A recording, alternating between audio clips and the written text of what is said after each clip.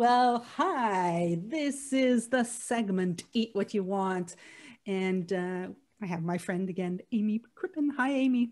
Hi. Amy, the other day, well, it's not just the other day, a long time ago, I fell into this um, on this book, Eat According to Your Blood Type. So I'm O negative. So in the O negative, I saw that I can't eat strawberries, which totally sucks. Uh, I love strawberries. I tell you, I don't listen to it. I still eat strawberries. And they say that the O negative is an ancient blood type and that I should be eating a lot of meat, especially beef, red meats, and stuff like that. And I have to admit, I kind of like love meat. And I'm an animal lover, and like I have to not think about what they do to the animal. I think I'm a closet vegan, but my body's like, give me meat. It So might be your blood type. yeah. So I was wondering, like, what do you think about? First of all, have you ever heard of the blood type? Like, it's not a diet; it's like eat according to your blood type kind of thing. And because, as you know, I don't like dieting, but like, can we talk about that for those people who are like looking to eat what they want and they're not eating what they want? Yeah. Um, so I don't know a lot. I mean, I've heard of the blood type diet, but I've never like done any sort of research on it or read really anything particular. Um, and I can definitely share my own experience too Okay. of dieting, and knowing what that feels like and not even realize I'm dieting. I think I'm just trying to lean into healthier habits, right? I notice I put on some weight. I want to lose the weight. So all diets fundamentally have a calorie deficit, right? Because the calories in, are supposed to be less than what you're expending. It's this mathematical measurement, Yeah. right? Yeah. And it's interesting because, like, scientifically, we don't even have a really good measurement of how many calories are in each thing. It's not very like the Precise. yeah. Not So accurate. Yeah. yeah, calories is a unit of energy, right? Like, so it's measuring energy, so it's trying to say what you take in will expend this amount of unit of energy. And there's really just no way to really scientifically study that because our bodies really adapt to whatever is needed. And so my experience has just been that I didn't even realize I was dieting. I didn't think that's what it was until I really started um, listening to my body and really evaluating how I wanted to feel and noticing the difference and the choices that I was making and how it actually made me feel. Because that's actually what I want. I I want to feel that way. I want to, just because I want to do a little parentheses here, Mm-hmm. because people like me are looking at you going, you were freaking dieting, come on, give me a break. uh, Well, I lost 60 pounds though. there you So, go. That's yeah. what I want you to talk about, because I know, like, I knew that that's what happened to you, but anybody that's just listening to you and don't know you, they don't know this. Mm-hmm. So, like, that's what happened to you when you lost your 60 pounds. Yeah. And I think it's interesting to talk about this too, because I put on the 60 pounds the same way we talked about in the last segment from stress and responding to the stress with a donut and a coffee every single day for, like, I don't know, a year and a half or Yeah. something. And I love that donut. I just wanted to go in and have the donut. And then I felt all of the lack of energy. I felt totally burnt out. I didn't realize, I felt like it was coming at me. I didn't realize it was, the way that I was like responding to the stress. So, yeah, so it it was a slower. I didn't have like some amazing, like, I lost 60 pounds in 3 months. It took me like, I don't even really quite remember, but it took me like a year or something like that. It just slowly came off. But the nice thing is that, like I don't have to, like, I don't stress about food anymore, So you were literally just listening to your body. Yeah, I mean, but also I was taking that information, and that we're told about, trying to eat more foods that I know come from like the earth, right? Like it's here. It's not in a box of chips and Cheetos and stuff. I'm not saying I wouldn't ever have those or brownies.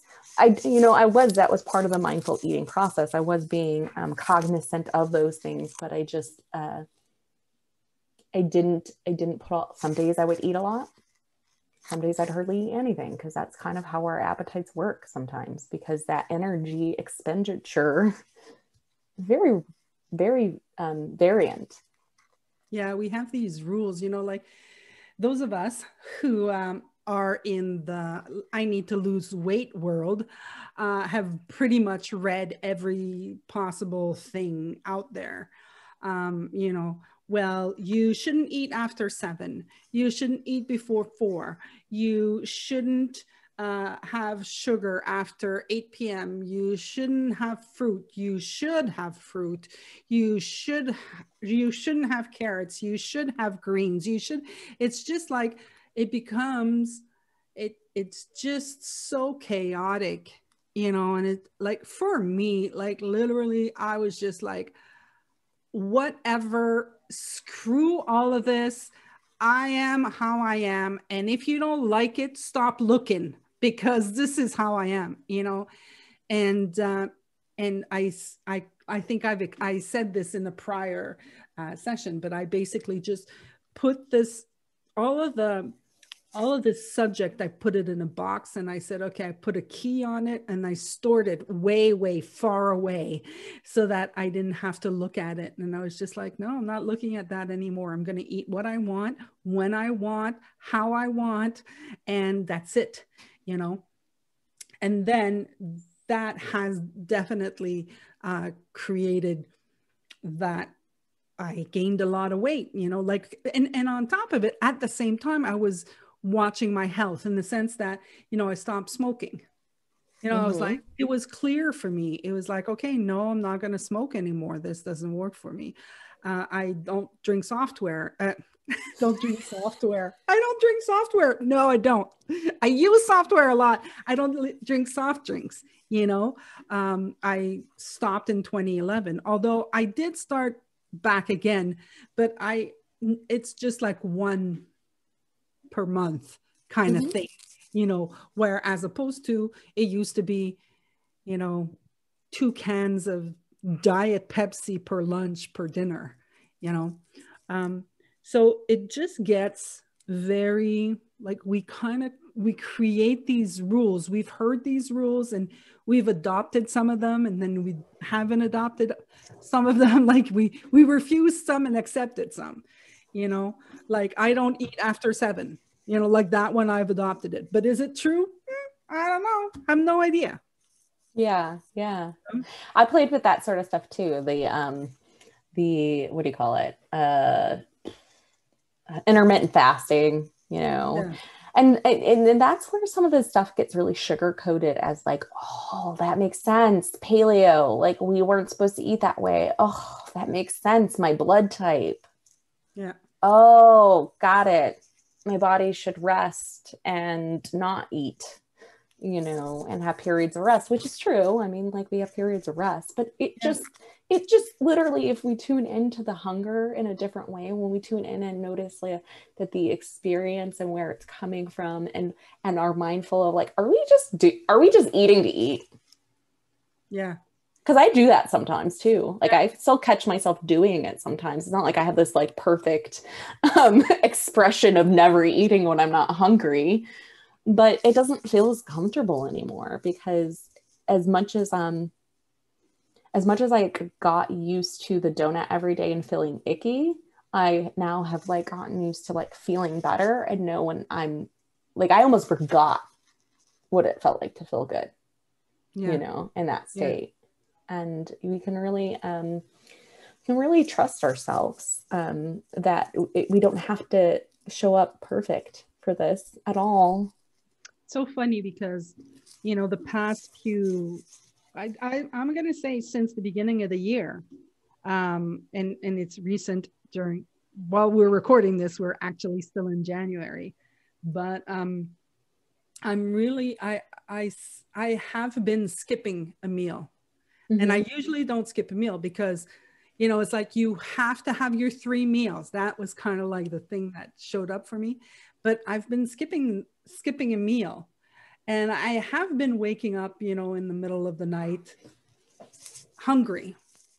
And I've just been like, yeah, I'll eat in the morning, just go back to bed, you know, go back to sleep, girl. And it's been fine. You know, I haven't been, you know, I haven't died by skipping a meal.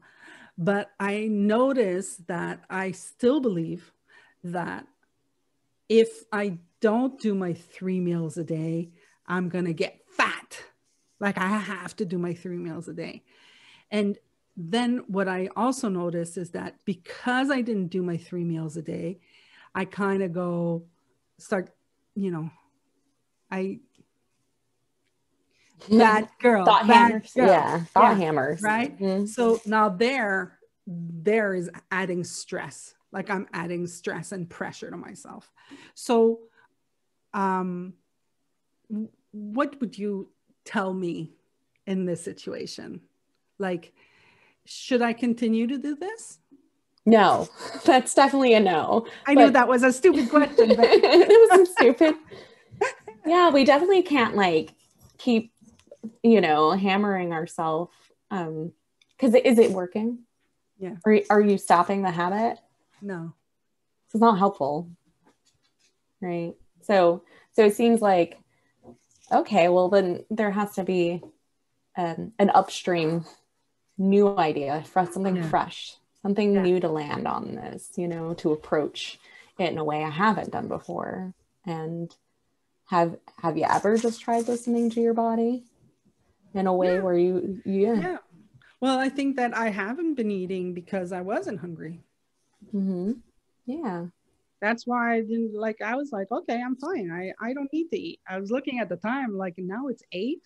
Like, what am I gonna like make pasta and then I'm gonna be full? I'm like, no, you know? Mm-hmm. Yeah. Yeah. And it's this element of control that we sometimes want, right? That we want to like, when we do have the goal of like losing weight, we want to control how fast it comes off and like watch how fast it's coming off. And, oh, look, now we gained 2 pounds back. Like, what are we doing wrong? You know, instead of just like flowing with the consistent, like what actually maintains weight loss is that consistent habit. And if we're looking for a diet that we would never want to live on for the rest of our life, it makes no sense to even put that in the as a solution, you know? Yeah. Mm-hmm. Well, I was going to say I'm not looking to lose weight. Obviously, I am looking to lose weight, but I'm not looking really at the weight. Not aiming for a certain weight. I want to be natural. I want to be, you know, at my natural weight for the body that I have. And I want to be able to move the way that I want to move. And I'm feeling more and more like that. I know that the past few years I've been working on my movement and my eating and my habits. And I've been looking at seeing, you know, the mental thinking, all the psychology that's there that I'm like trying to figure out that really makes no difference anyways, and just trying to live in the moment.